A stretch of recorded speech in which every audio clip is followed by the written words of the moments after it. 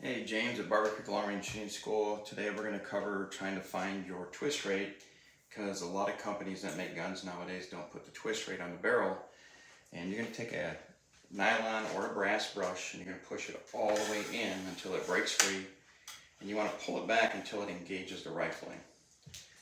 Take a piece of tape and make a flag, put it right up against the barrel itself. And what I want to do is pull it back until it does one rotation. So I'm going to grab this and we're going to pull it and let it do one complete rotation.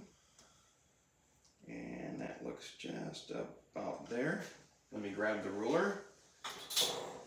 And I'm going to take the ruler and measure from the tape itself to the actual barrel, and I've got exactly 8 inches. So I now know that this has a 1 in 8 twist. I would go into an app like Eagle Ballistics and I would type in an 8 twist and hit set. And at this point I can scroll down and see that with the velocity this gun has at 2731, this is a 6.5 Creedmoor, and the station pressure that we're at, that we've got a gyroscopic stability factor of 1.722, and we're spinning this bullet at 245,000 RPMs, which means that the bullet's going to perform well, it's not going to be overspun, and the gyroscopic stability is going to take us into the transonic zone for long range shooting.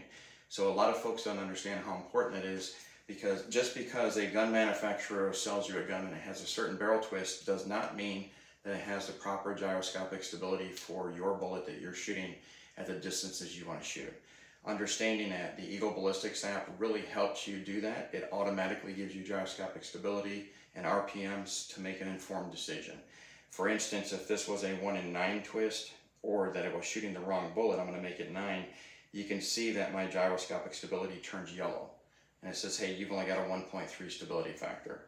If it was a 7.5 twist, which some of my guns are, you can see that I've got a gyroscopic stability of 1.9, which is absolutely phenomenal. And then I've still only got 262,000 RPMs. So anyway, good thing about the Eagle Ballistics app is it allows you to get this information to make a smart decision on barrel twists, bullets, velocities that you're going to be shooting for long range. And it's just nice to know what your twist rate is. All right, hopefully this was a big help to you guys. Thanks for watching. Have a good day.